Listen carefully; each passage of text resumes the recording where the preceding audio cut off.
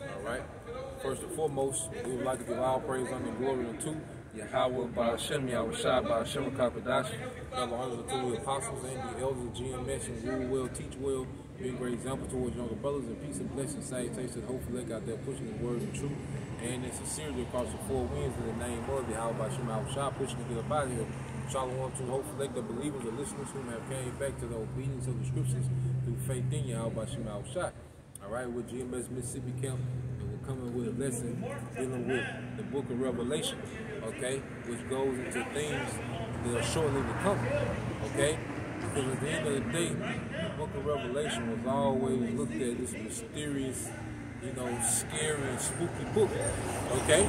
But in the latter times, the Lord has revealed these things unto his servants, the prophets, man, to where we can go into these things and expound in the spirit, dealing with prophecy, man, okay? And it's very vital prophecy in the book of Revelation, man, okay?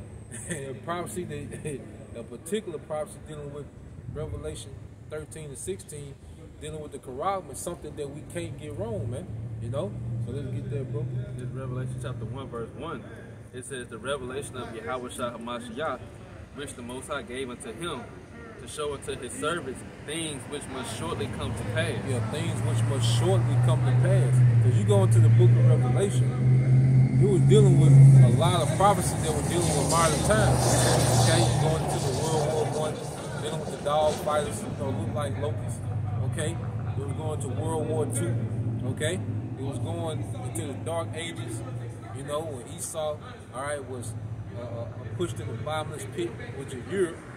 Okay, all these things were things that happened relatively not too long ago, man.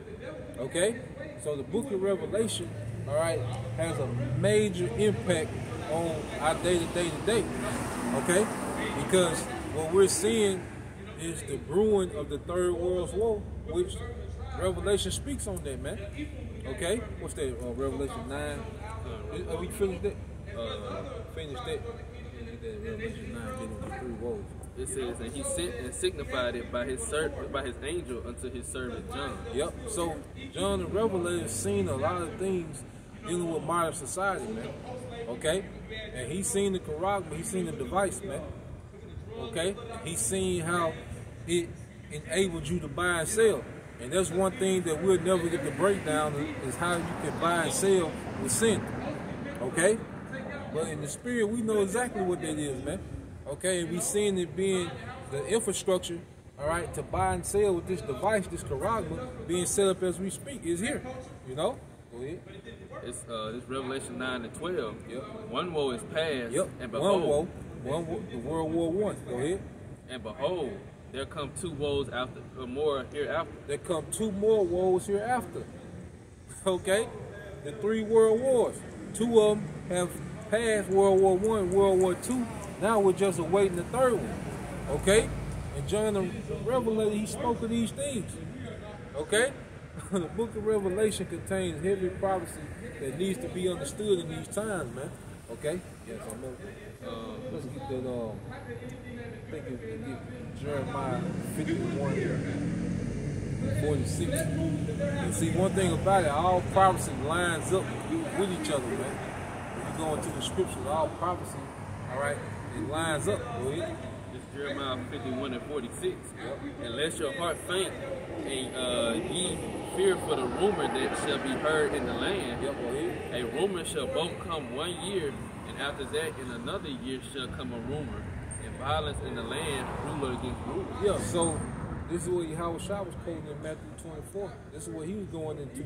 Okay? Rumors of war. Okay? Revelation spoke about the woes, the war. Okay? And there's 2 major prophecies in the book of Revelation that we're waiting on, and that's the Sea Hip and World War III, man. Okay? And the Bible goes heavy into those 2 topics, man. So we hear rumors, and rumors is a circulating story, but eventually it's going to lead into a lot of violence, okay? And then there's going to be the coming of Yahweh Shai, okay? And before that happens, that Sea Hip is going to be made mandatory. And it's going to devastate the world because World War I, II, World War I and II devastated the world. World War III is definitely going to devastate the world. Because it's on a whole nother scale. What's that? Isaiah 9:5. Hey, because there was a lot of famine.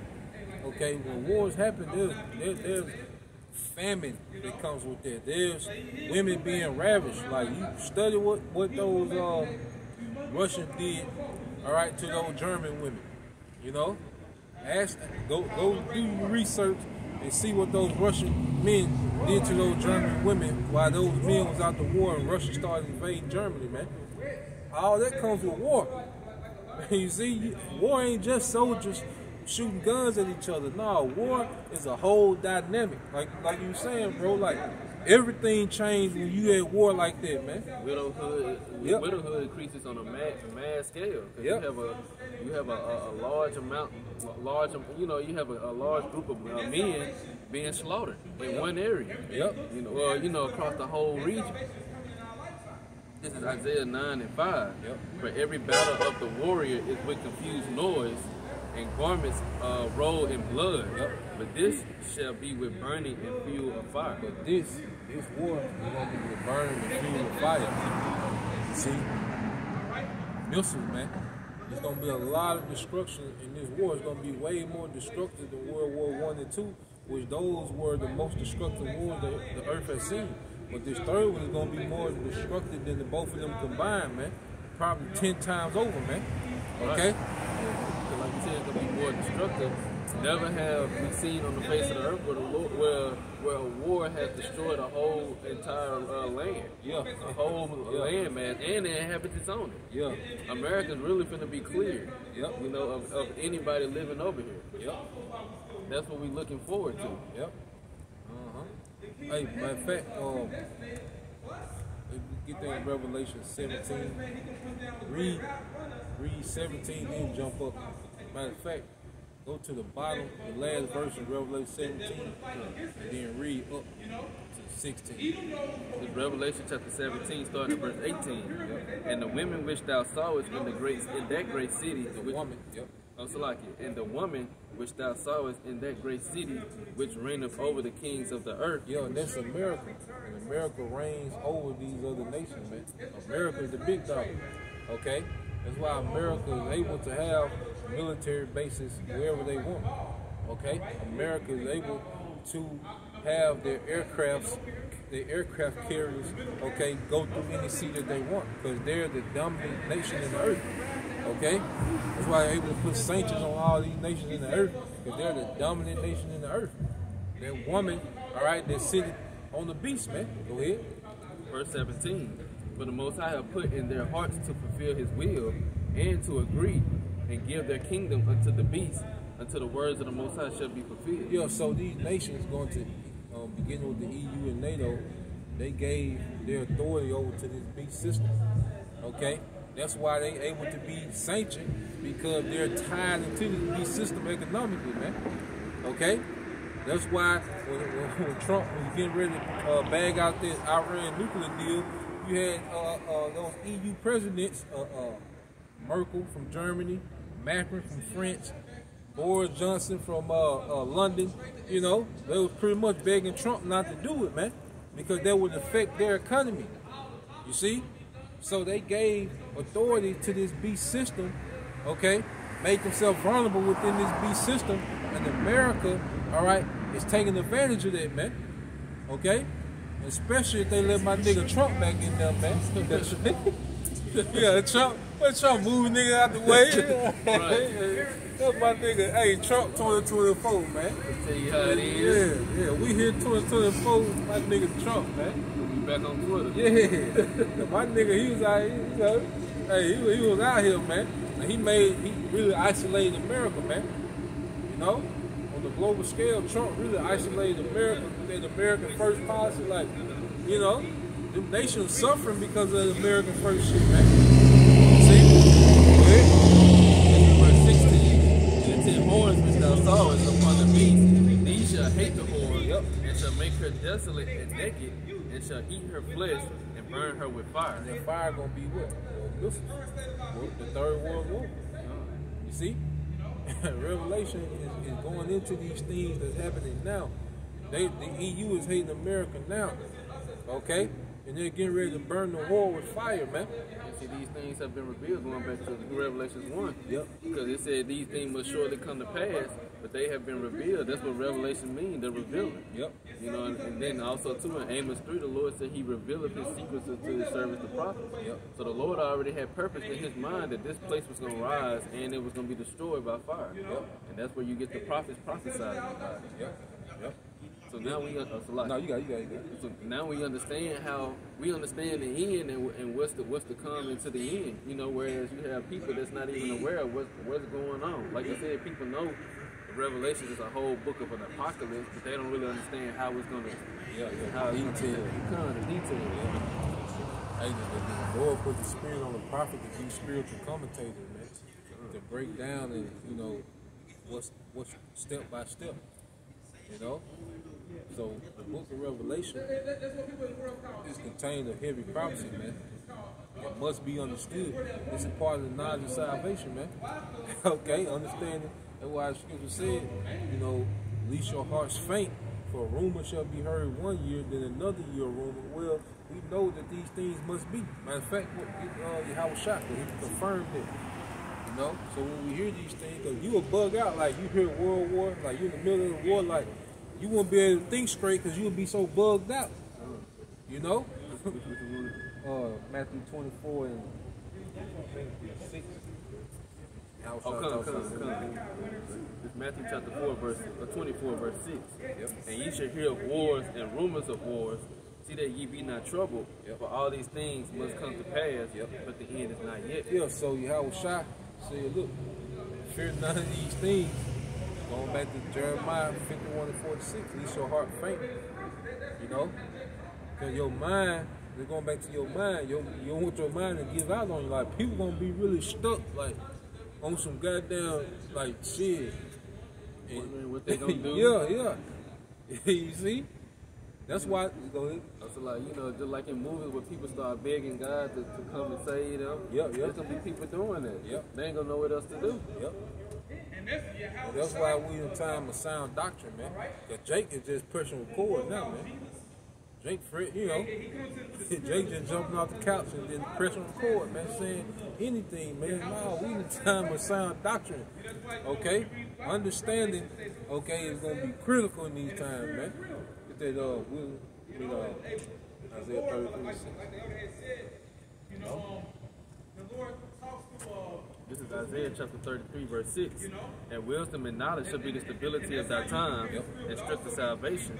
The fear of the Lord is his treasure. Hey, wisdom and knowledge is going to be the stability of our time. Okay? This is what's keeping us stable. And this is what's going to keep us stable in the time of chaos, man. You got to understand, if you don't believe prophecy, when it started happening, the scriptures say what? Men's hearts will be failing them. Let's get that in Luke. You see? It's going to be men's mind that's going to be failing them for what's going on in the earth. Okay? Because they don't have the wisdom and knowledge to understand that these things must be. Yahweh Shah said, fear none of these things, for they must be. They must happen. Go ahead. Yeah, you want to start at 25? You can start there. It's Luke 1 and 25. And there shall be signs in the sun, and in the moon, and in the stars, and upon the earth, the stress of nations with perplexity, the sea and the waves roaring, men's hearts failing them for fear, and looking after those things which are coming on the earth. See, when these things become a reality, okay, you ain't gonna be able to say, well, I don't believe that. See, the Lord gonna take all that. That's not gonna be a factor what you don't believe. And a lot of things too, people think just because they don't believe it that they don't have to worry about it. You know what I'm saying? Like, I don't believe that just because you can't fathom it. Like, nah. When people start seeing these things that we're saying, then we're going to see their hearts failing them, their minds failing them, man. We're going to see people really dumbfounded on a whole nother level, confused on a whole nother level, man. That's why the Lord put it in the scriptures too, in Romans. Shut up unbelief, make the word of God of none effect, God forbid. Yeah. You know, you don't believe, and then you gonna be a part of the prophecy of those that don't believe. Yeah. They're losing their mind. You still got a deal. Right. Your stomach still gonna be touching that back. Okay? Men's hearts failing them for fear and for looking after those things which are coming on the earth. Yeah, because prophecy gonna be a reality. The scriptures speak about what? The effect of every vision. I think you get that. For the powers of heaven shall be shaken. Yep. The powers of heaven shall be shaken. Okay? From the elites down to the least, all right, of the citizens, man, gonna be shook. Because there's gonna come a time to where the Lord gonna open up on the elites too. They gonna have to deal. You know? Everybody finna be subjugated to prophecy, man. And we pray that we're falling to the portion of mercy within prophecy. Mercy is part of prophecy too. And we pray that we be within the mercy of the Lord, okay, in the prophecy, man. Okay? Which scripture you say you want? Ezekiel 12 and 23. The Midwest of the United States, really all over Babylon, man. You know? Before this place, Ezekiel chapter 12, verse 24. For there shall be no more any vain vision, nor flattering. 23. Ezekiel 12 and 23. Tell them therefore, thus saith the Lord, I will make this proverb to cease, and they shall no more use it as a proverb in Israel. Yeah, that proverb of, you know, the vision failing. You know, because people don't have to say, yeah, prophecy failing, ain't nothing happening. The way they live. If you're an Israelite, you're not repenting, you're saying the vision, because see, within prophecy is what? Judgment for wickedness, man. Okay? Judgment for following after this society, man. Judgment for doing what the hell you want to do and not coming under order of Yahweh Shema Shah. Okay? So your action is saying the vision failing. Okay? Because people's mindset is only geared towards what they want to do. The masses of the people, their only thought in their head is what they want to do. Nothing dealing with the scriptures, man. Nothing dealing with righteousness, man. So that's them in their mind saying the vision failing, prophecy failing, you know? But say unto them, the days are at hand, and the effect of every vision. Yeah, the days are at hand, and the effect of every vision. You see? Go ahead. For there shall be no more any vain vision, nor flattering divination within the house of Israel. Yeah, so all this, you know, flattering divination, you know, Jake wanted to get on video and be eloquent and be deep. Okay? It's going to be time to deal with the reality of prophecy, man. As these things really settle in the earth. You know? Because our people move. That's why, you know, you're doing a wrestling match. You know? Come on, man. See?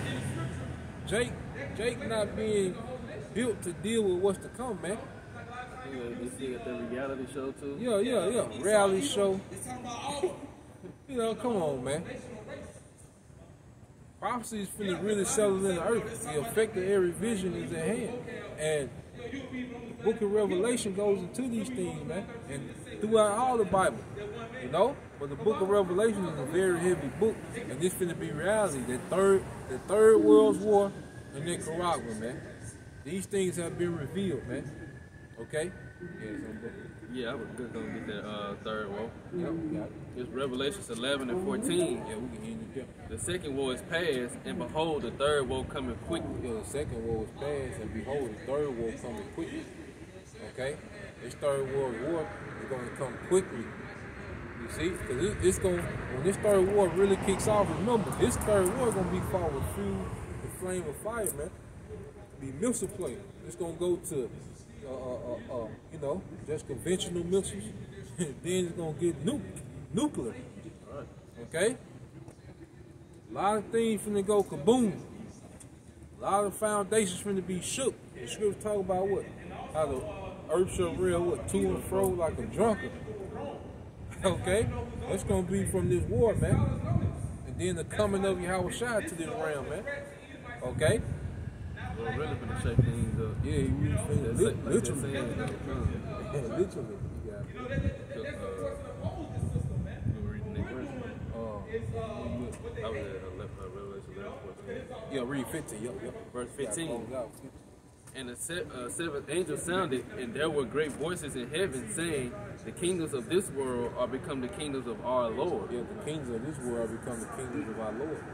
This is the takeover, man. You see?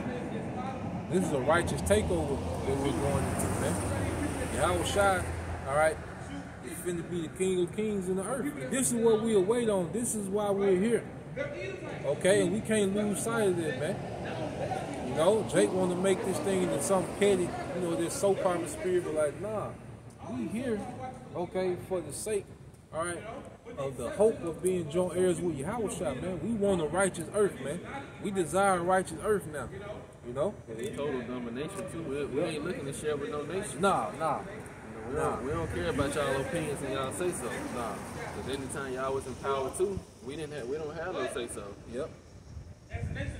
The kingdom of this world are become the kingdoms of our Lord and of his Hamashiach. Yep. He shall reign forever and ever. Yep, he shall reign forever and ever. Okay? The kingdom of this world have become the kingdom of our Lord, and he shall reign forever and ever. And that's the end game of prophecy, man. That's the end game, okay, of the Heavenly Father and what he wants in the earth. A righteous kingdom, man. Okay, where his people dominate. Okay? This is what it's all leading up to, man. You know, so we pray with you, brothers. And you should edify once again. Give all praise and the glory to Yahweh by Hashem, Yahweh Shai by Hashem Kakadash. Double honor to the apostles and the elders, GMS, rule well, teach well, being great examples to our younger brothers. And peace and blessings, salutations, hopefully that y'all will.